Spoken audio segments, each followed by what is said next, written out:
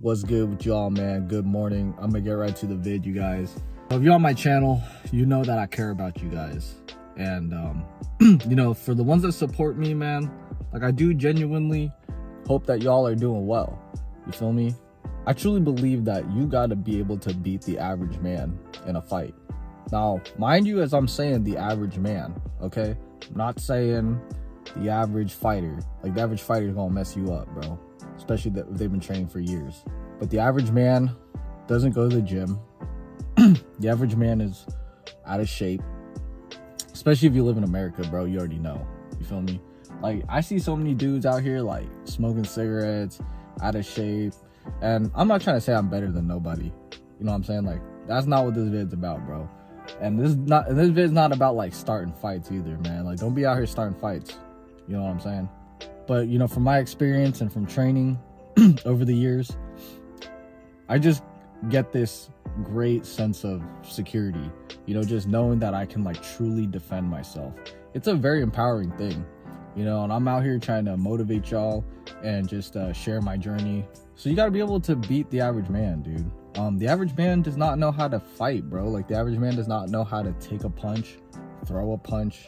You'll probably see a lot of swinging, like wild swinging, bro. Like, usually that's people who don't know how to fight, trying to go for haymakers.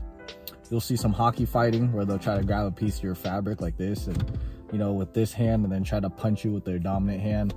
A lot of hockey fighting type shit. Usually people gas themselves out within, like, the first 30 seconds. I think we get this thing when we, like, watch reels and we watch all these vids of people that have been doing it for years. And, you know, let's say you just started, man, and you expect to be there, bro. Like, don't compare yourself when somebody's already at level 20. You feel me, bro? Like, you here and they're already over here, you know. But as long as you here, bro, and you're starting, man, you're gonna be better than the average dude. I promise you that, man. You take the clothes away, bro. You take this car away. You take the buildings, houses and stuff. At the end of the day, like, we animals, bro. We do live in a world where other men will size you up. You can have a good heart, bro. You could be, like, out here, no bad intentions. You know what I'm saying? And you still will have people that will try to press you, especially if you look like somebody who, you know, somebody can pick on, bro. We gotta ensure our sense of security by training. You know, it's better to have it and not need it than to need it and not have it. Yeah, man, beat the average man in a fight. You know, learn the basics of that, man. You don't gotta be the next UFC. I mean, if you do, bro, like, that's great as well. You know what I'm saying? And that's the amazing thing about training, is, like, it's really up to you with the intensity that you want to train, man. Whether you want to just do it like one time a week, a couple times a week.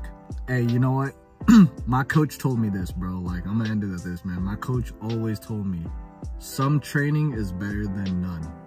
I'm gonna be going into other vids about, like, you know, what I feel like is very effective to learn and all this kind of stuff, but it's crazy nowadays with how the world's heading. It's gonna just do nothing but benefit you in the first place. So we might as well be out here doing that, man. Anyways, man, much love to you guys, bro. You know, please like, comment, and subscribe. And if you haven't already, go outside today, get some training in, get some sun. Yeah.